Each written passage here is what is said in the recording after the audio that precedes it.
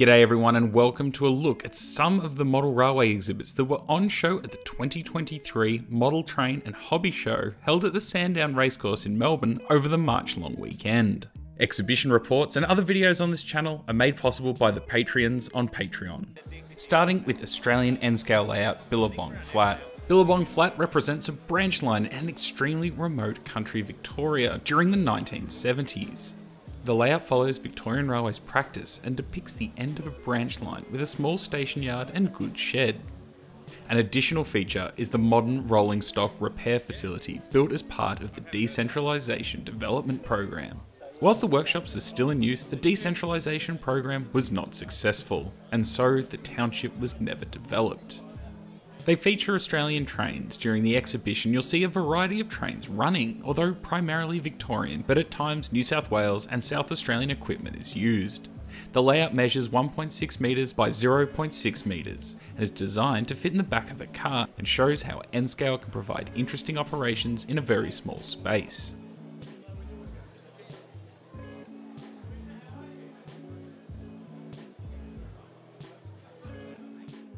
The Victorian N-scale Collective's T-Track layout, which is a series of freelance N-scale dioramas in T-Track modules. The scenery does not represent any particular location. The trains that are running are mostly models from Victoria and other Australian trains from different eras. Most of the modules form part of several people's home layouts. By following the T-Track guidelines for construction, these modules can be easily combined to make a much bigger layout. And for more information, you can visit their website, which is vnsc.org.au.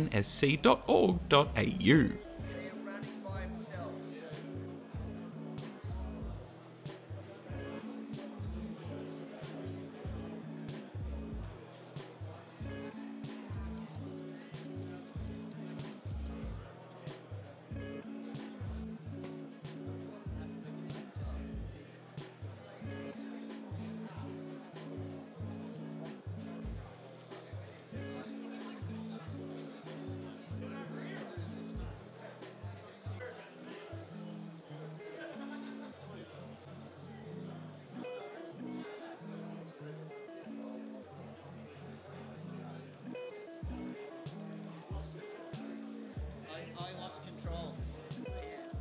You've lost control. Yeah, I'm not, no, is it the router? The computer, what it do? Yeah,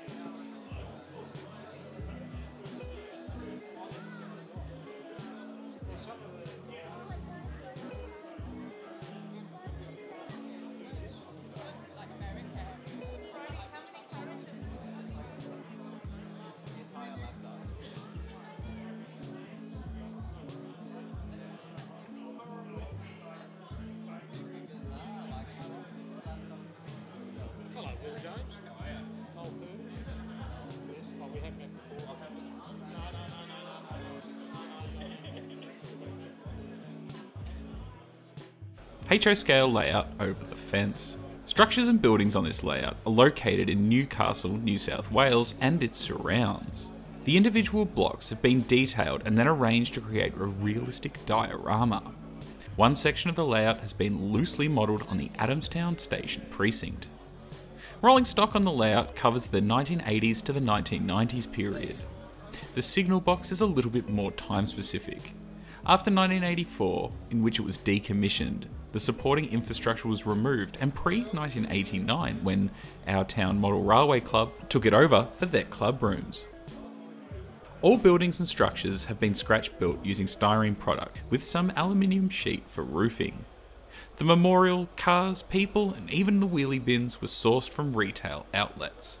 This would have had to have been the nicest and probably best detailed layout at the exhibition.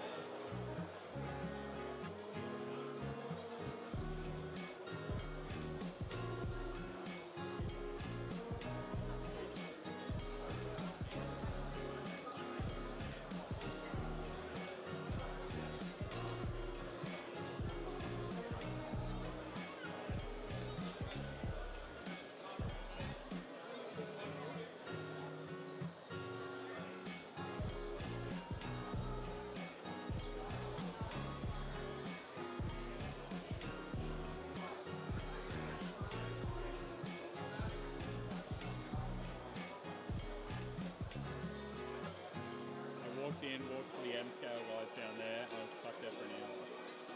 Yeah, just one up there. It's fine. I know what I've done. I've done it to myself. And then I've got to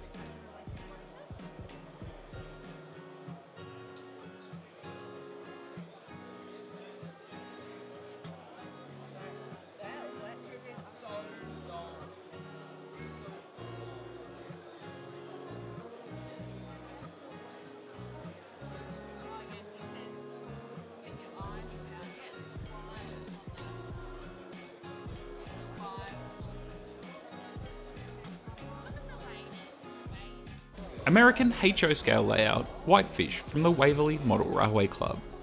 Whitefish is a walk-in modular donut of 11 separate modules measuring 5.4 metres long and 4.5 metres wide. It features 2 individual tracks on separate levels which are connected by inclined helix ramps. The top level is a simple oval while the bottom track features a reversing loop at each end. Connecting tracks on the Helix incline join the 2 reversing loops on the lower level to the upper oval track. The track plan has 24 driven turnouts powered by Tortoise servo motors. There are no traditional remote switch control panels on this layout.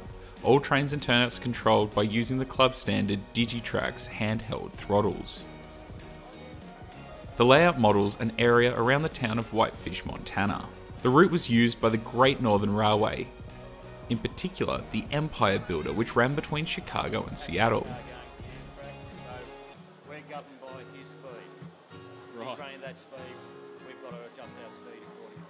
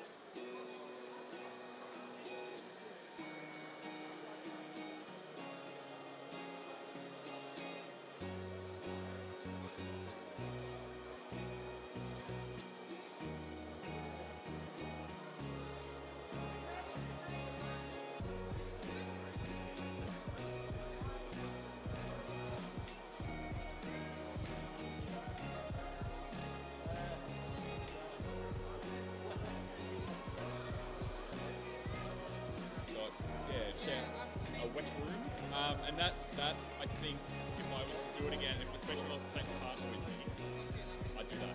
That's just what I do. Yeah. I think the exception to that is if you do it in New South Wales. I think there's one of those New South Wales.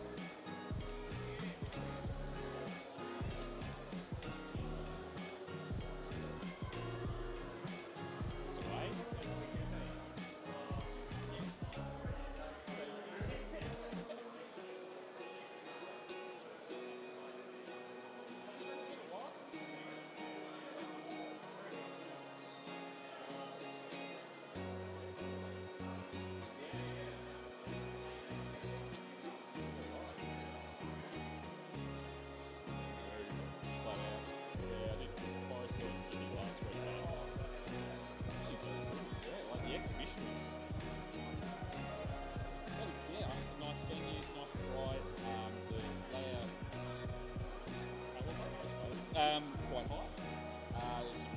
Nice and layout.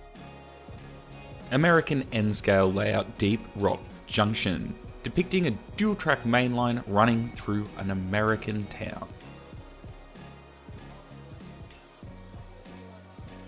What matters?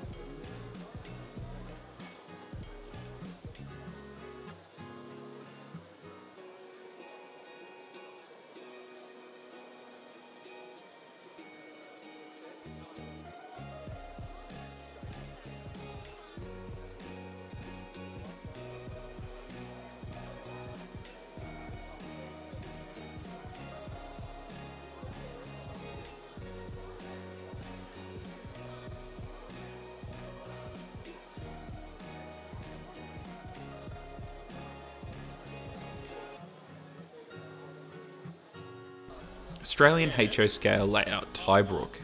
This layout is a step back to the past, showing what life was like for the Victorian railways between the 1940s and the 1970s.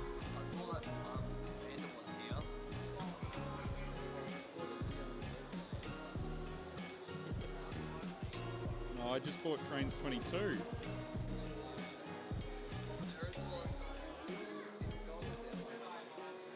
Would you? It does take a while. I'm even lucky that I got mine 2 feet.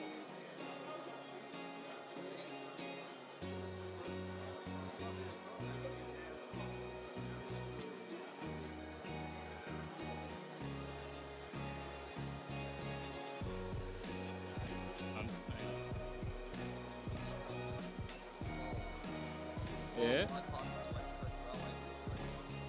Set running again soon? Yeah. Yeah. Yeah.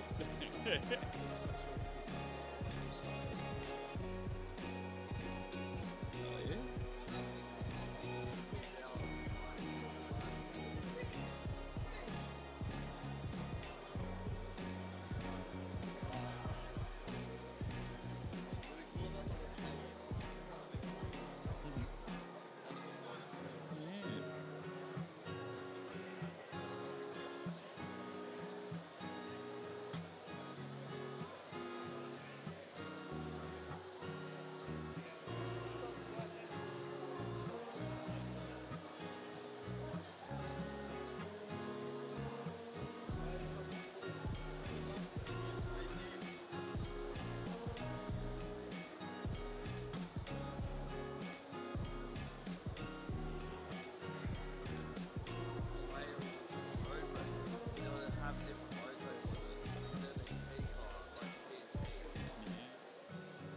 They...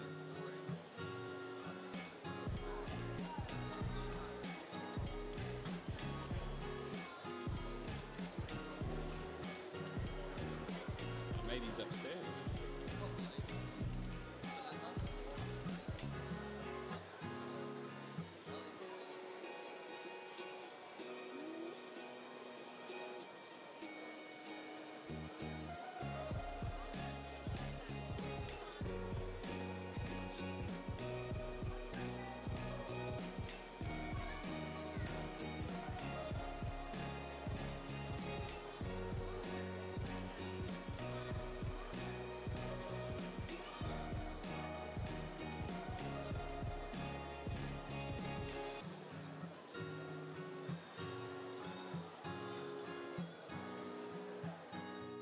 Brick-built trains by the Melbourne L-Gauge Train Club.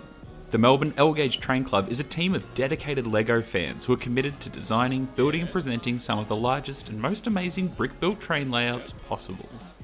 Each of their members spends countless hours creating buildings, bridges and Australian landmarks, vehicles as well as engines and, of course, the rolling stock.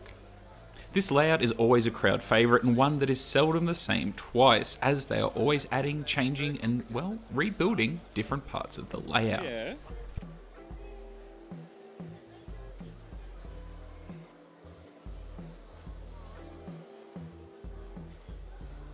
Which one? Anyway, I did. It took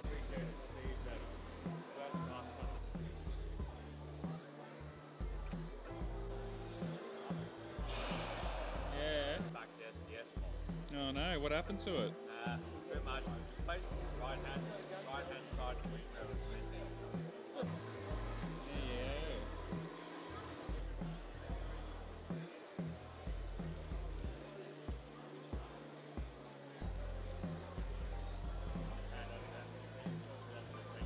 Good.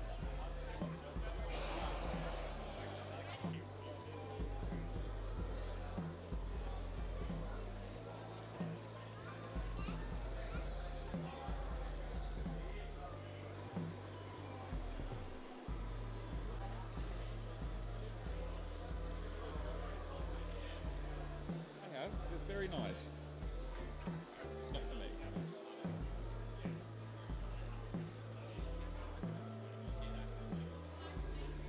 Can I ride in those cars? I promise I will be quiet. Yeah.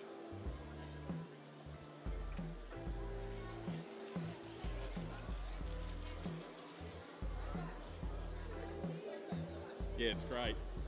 It's funny, someone sent me a picture of it the other day. It's like, someone should make a model of this. I'm like, I agree. It'd be pretty good if someone did. And I was like, yeah, just saw it then. I'm like, oh, no way.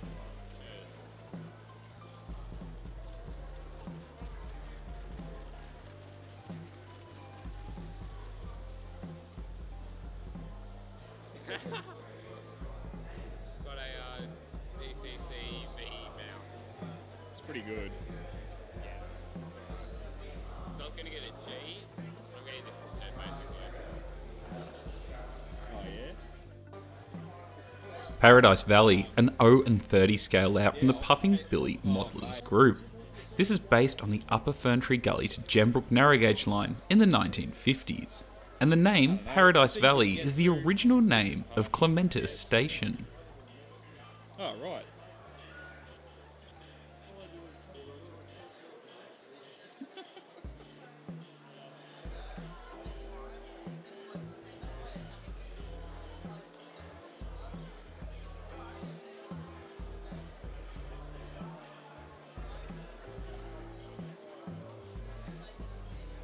The manufacturer's last, because I ended up talking to him for way too long. I just spent like an hour talking to Graham and on track. Yeah. I still haven't gone to a Fusion or SDS yet. And I got a few things that I want, so. Oh, we'll get there. We'll get there. No way.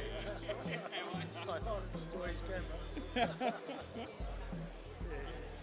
Nah, it's all good. It's all No, we got that.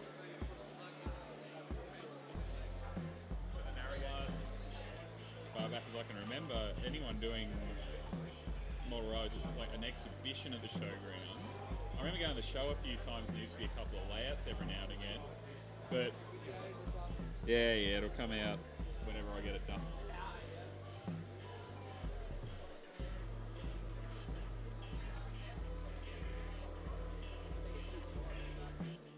N-scale layout railways of Japan.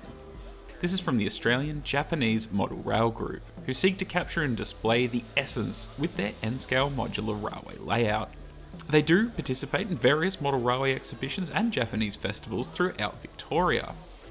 These layouts contain faithfully reproduced and highly detailed Japanese dioramas. Between all their members, they have an enormous inventory of trains, from the famous high-speed bullet train to the intercity express, interurbans, goods, steam, diesel, electrics, private railways, and even trams.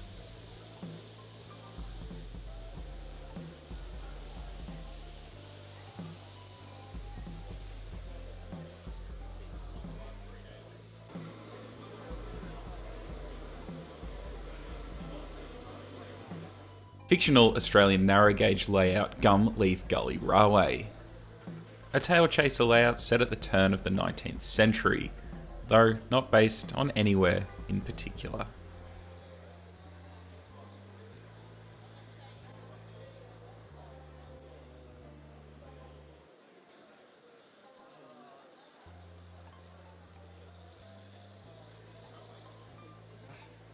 These will be... So I've actually... Alternative Tracks is a North American outline N-scale layout measuring at 3200mm by 1200mm. The scenic modules are only 225mm wide. The modules join each other at a 160-degree angle, allowing for the tracks to flow through a gentle curve throughout the scenic section.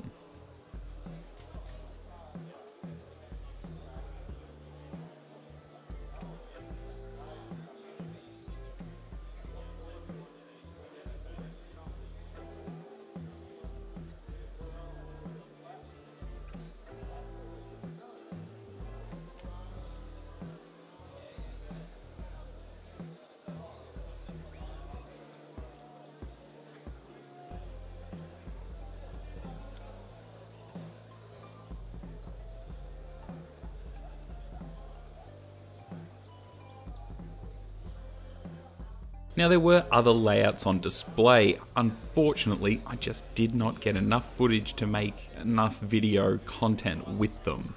But there were probably about 3 or 4 more layouts, varying from Z scale all the way up to, I think it's American Flyer O.